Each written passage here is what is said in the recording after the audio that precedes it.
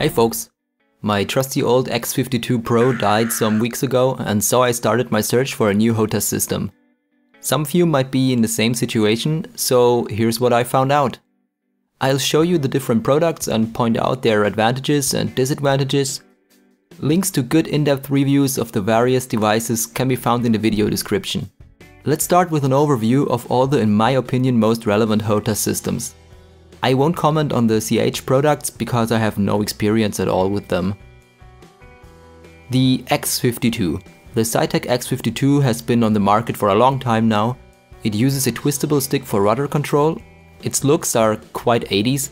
The base is rather light but gets the job done because of the stick springs offering only light to medium resistance.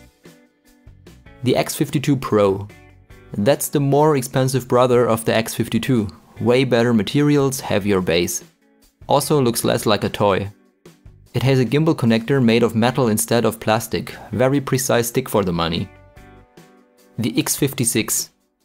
Zytec Starship controlled behemoth.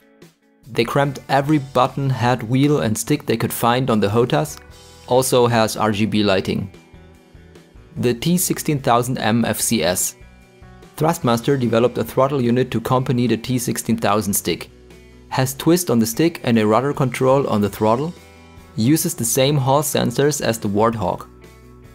Warthog Hotas. High-end full metal Hotas. Has no twist function on the stick, 3 kg base, replica of the Hotas used in the A-10 Warthog ground attack plane. I checked them all out and here's my compressed resume. If you want the most bang for the buck, get the T16000M FCS. If you've got all the money, get the Warthog and a set of rudder pedals like the Zytec ProFlight or their CH counterpart. Here's why in detail. The X52 is a nice stick but quite dated and offers less functionality. The T16000M is superior in almost every way, and cheaper too. The same applies to the X52 Pro. It features a high build quality but lacks many other functions the T16000M offers, especially regarding space simulations. You gain another axis with the rudder flaps on the throttle. There's also an analog stick for directional thrusters. The flight stick itself is very precise and uses the tracking technology of the 3 times pricier Warthog. And as the stick is already available for several years now, we can make some conclusions about its durability. Briefly worded, there haven't been major complaints about it ever since its release in 2009. The buttons don't feel as snappy compared to the X52 Pro, but they get the job done and are quite durable. And you can configure the stick to either right or left hand use, which also enables the possibility of a dual stick setup.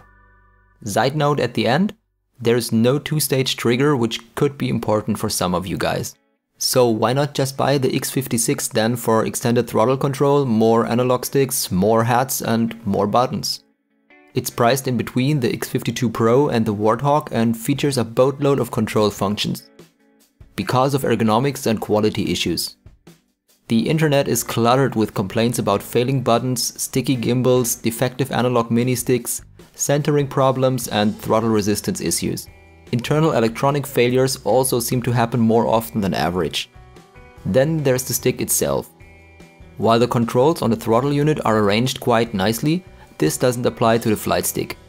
Most people can't reach the upper heads on the top comfortably without loosening the grip on the stick, which defies the purpose of a Hotas system.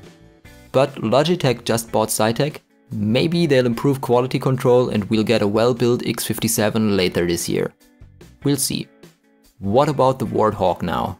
The T16000M has one real downside, and that's the button placement on the stick's base. You can't reach them without letting go of the stick or using the hand controlling the throttle, which again isn't very practical. If you need these extra buttons and switches and the additional access, for example to control the coolers and prop pitch of a Messerschmitt Bf 109 einsitziges Jagdflugzeug, then I'd say go all in and buy a Warthog Hotas and some rudder pedals. You'll need them because the stick doesn't twist. Known problems are some issues with the flight stick's gimbal, but that's nothing too severe. Doesn't happen often and can be fixed within an hour and some manual skills. Otherwise, its build quality is beyond any doubts. In the end, I decided to go with the Warthog because I play all kinds of simulations. If you're just into space stuff, the T16000 is perfect for you. Don't get me wrong, we're complaining on a high level here. You can still play IL-2, DCS World and all the other sims with it, just not as perfect as with the Warthog. Remember to check out the description below for some links to Hotas reviews I found to be helpful. I hope I could be helpful in any way. If you enjoyed the video, feel free to give it a like. Don't forget to subscribe to my channel for more videos like this.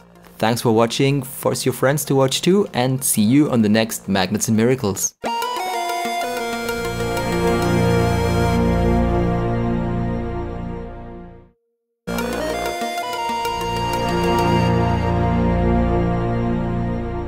Hey folks, my trusty old X52 Pro died some weeks ago, and so I started my search for a new Hotas system.